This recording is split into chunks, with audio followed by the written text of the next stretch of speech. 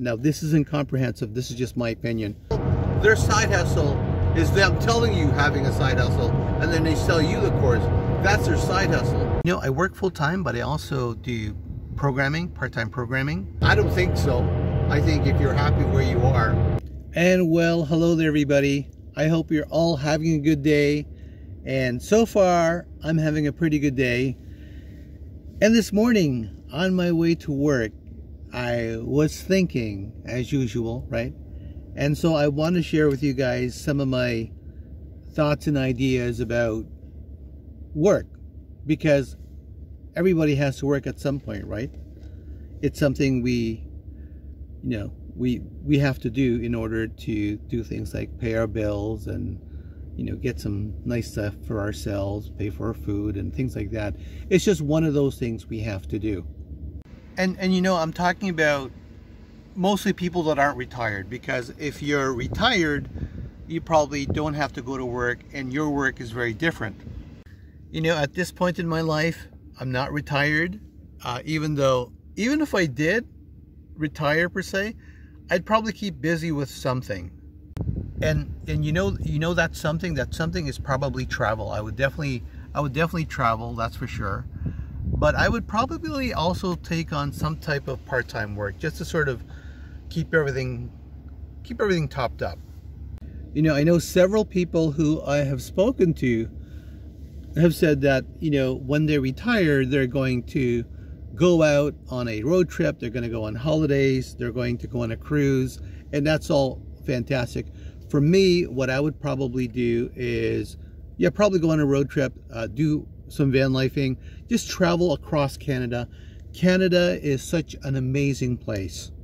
There's just so many things to see in Canada. Like even in my own province in Ontario, I could easily have a huge staycation here and I wouldn't run out of things to do or see. Like, there's just so many beautiful places. But across Canada, out west, where you all know that I want to be headed to at some point, I think there's even more. And one of the things that is really amazing to me are the mountains.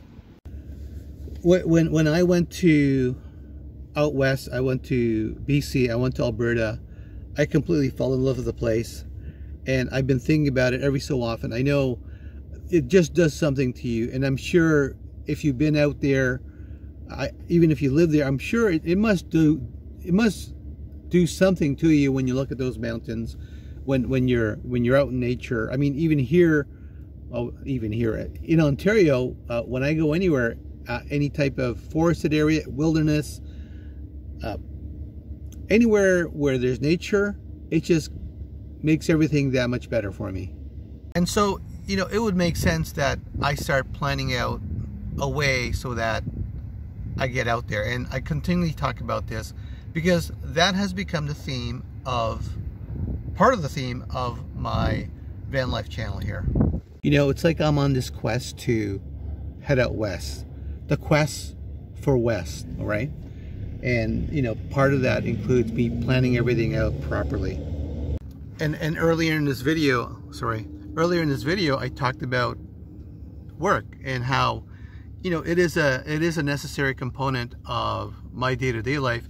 Now, if you don't have to work, then, you know, good for you. I mean, I consider you very fortunate, and maybe you got everything together, then fantastic. But I think for a majority of the people that I know, like including myself, I have to work. And right now I work full-time. You know, I work full-time, but I also do programming, part-time programming. And I could see it at some point being full-time again. But right now, to keep everything really tenable and manageable for me, I'm just going part-time programming. And the type of projects I accept are low-stress projects that are short-range, short-term versus long-term projects, because you probably already know that the programming industry pretty much burnt me right out. And I think I kind of blame myself for that in some ways, because I was just go. I needed to just get everything going. So I got out of that industry, not completely. I don't think I ever got completely out of it, because I always made my own stuff as well, right? And I also worked on some other projects. So there was a bit of a blending in terms of the work I do now and my programming work. My programming work I do for myself, and then I do work full-time for a company.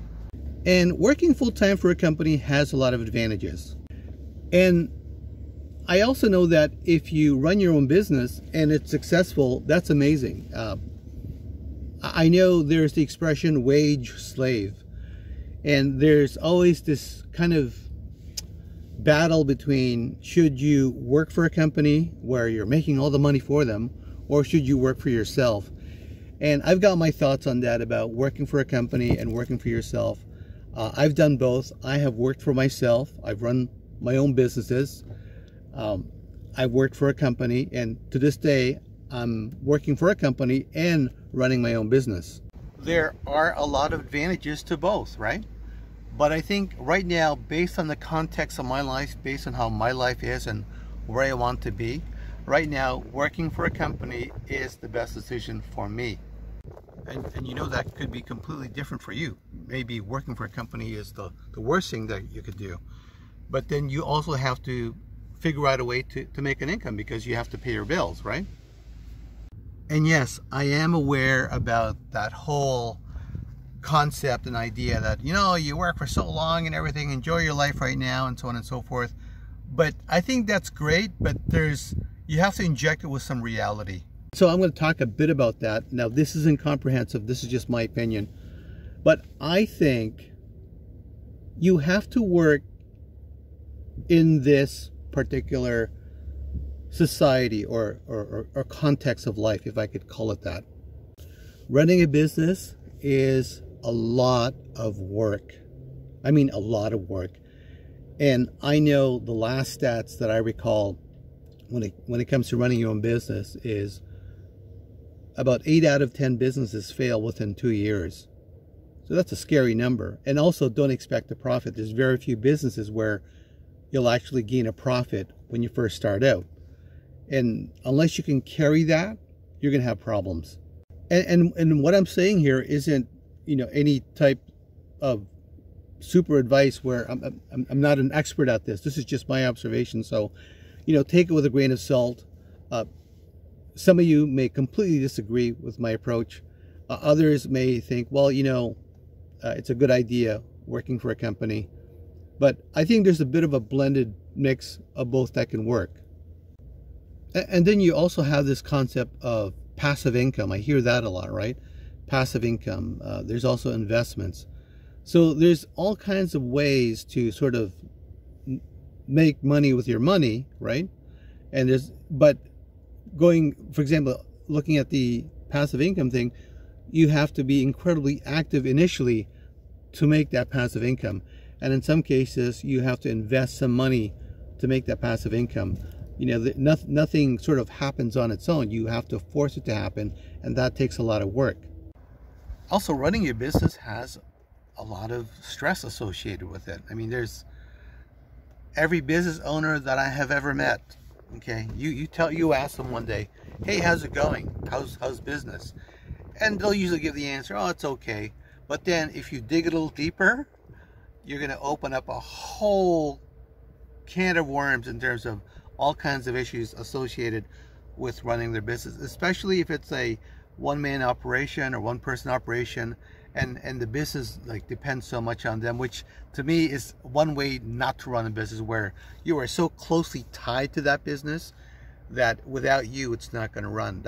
You want a business that doesn't depend on you, and I guess that's where the whole passive income thing happens, but there's very few that can actually achieve that. Now, I'm not saying any of this to discourage anybody.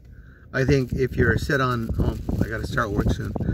I think if you're set on starting your own business, by all means, I'm just, you know, letting you know that it does take a lot of work.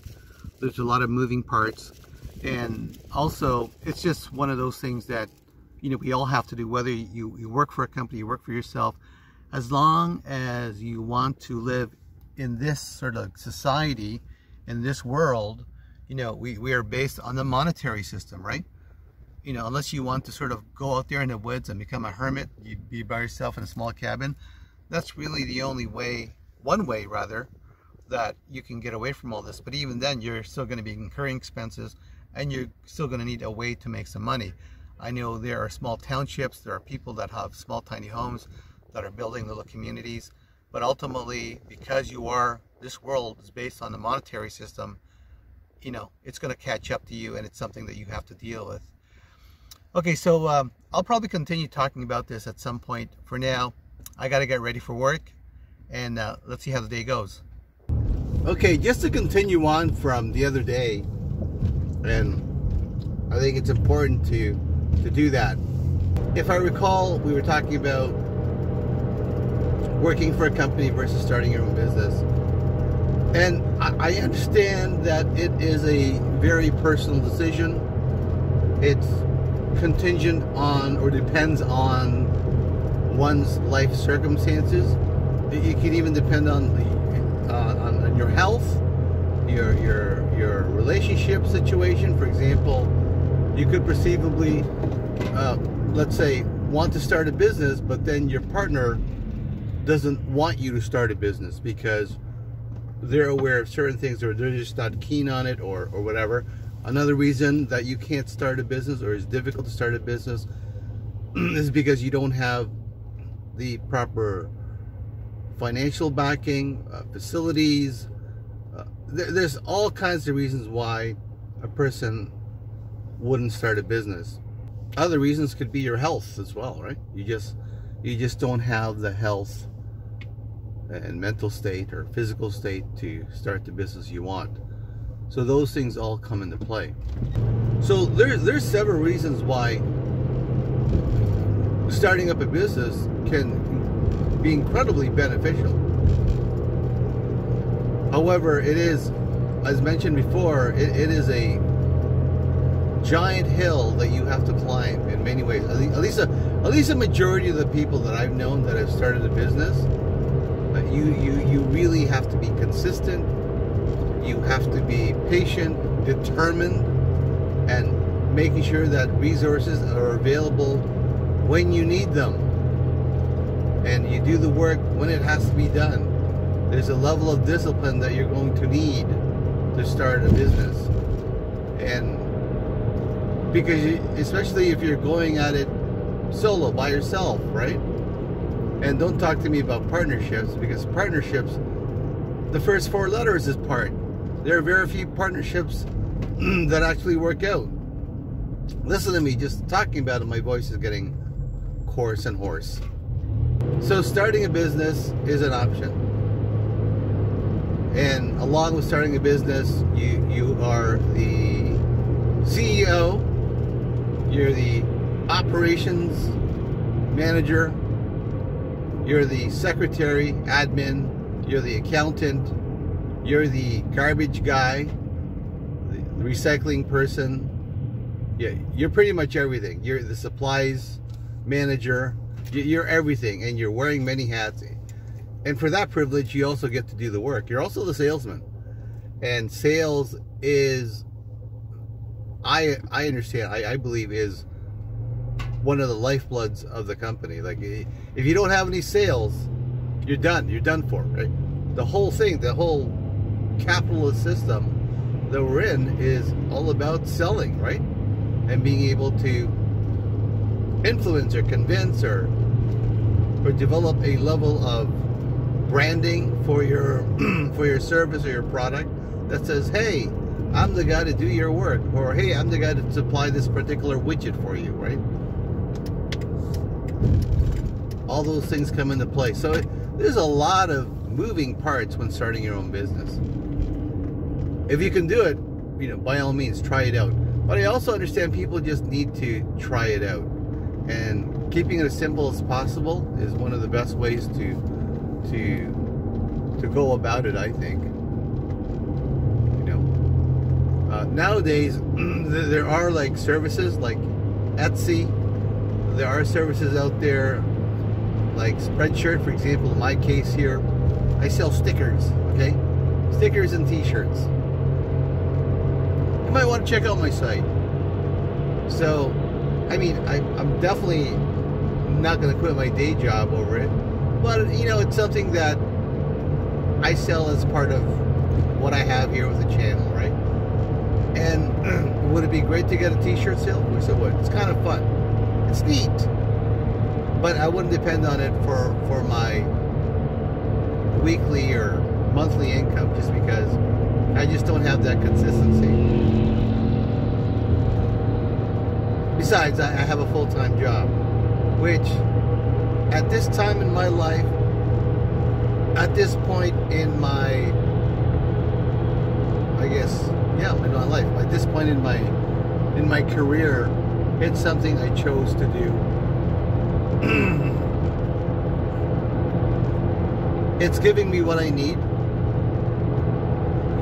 Giving me a lot. It's giving me what I need. It's definitely not going to make me into a millionaire, that's for sure. And I'm not looking to be a millionaire. I really am. It's helped me to simplify my life in many ways. And it's given me a few things that some jobs that just don't give me, right? And I think whatever job that you take on, it's got to give something back to you more than just money in many ways. Having goals outside your work is important. So if you decide to take on a part-time job or full-time job, oh, by the way, the other thing you can do too is a mix of both. You can have a part-time job, and then you can build out your little company, your little business. That's another approach, a little safer. That could work for some people, right? It really depends on your circumstances, right? I'm saying these things so that you can maybe get some ideas if you are looking into starting your own business, right? You know, the expression, everyone should have a side hustle. I mean, I don't think so. I think if you're happy where you are, I don't think you need one, right? And I think what a side hustle does is, I think it just stresses out your life, unless you really crave it, right? I don't get sort of bogged down by these people that on the internet that's constantly selling a side hustle, selling, for example, Amazon FB stores and all this stuff. A lot of that stuff rarely work. You have to be moving a lot of product. You know what? Just Google it. Just go on YouTube and they'll talk to you about it. Now, I'm sure there are some that are incredibly successful with it, but understand that them telling you having a side hustle, their side hustle is them telling you having a side hustle, and then they sell you the course. That's their side hustle. Their side hustle isn't the FB store. Their side hustle is selling you the FB store concept. It's sort of like, you know, at one point there was a gold rush, right? And so the expression goes, well, you don't want to be the one mining for gold. You want to be the one selling the shovels and picks. And that's sort of like what they're doing, right?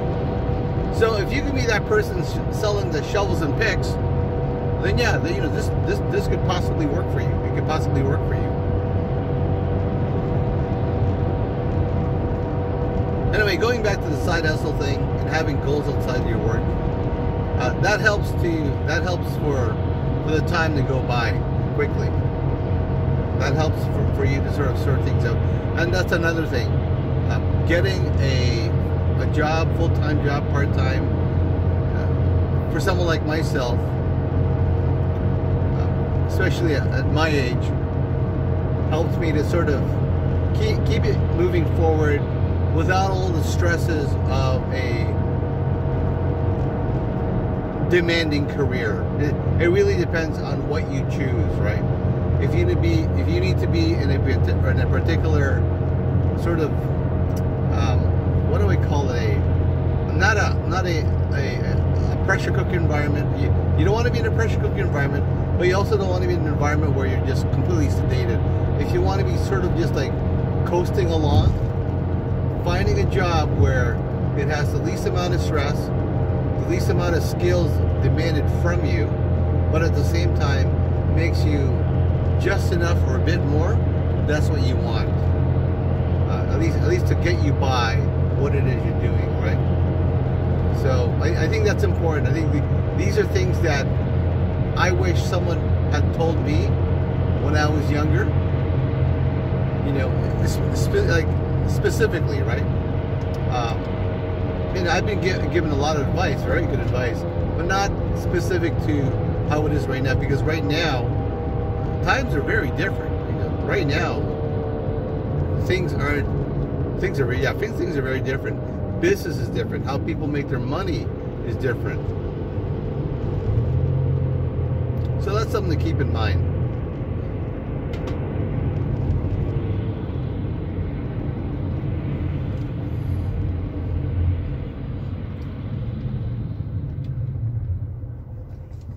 Not sure you guys noticed, but I'm on my way to work and it's sunny, sunny, sunny, sunny, sunny. It's quite nice.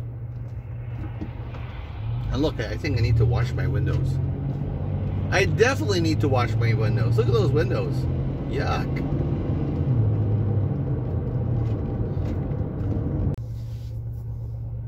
There's a lot of traffic this morning. I'm literally stuck in traffic. Boo! Yuck, yuck, yuck. Actually, I don't mind.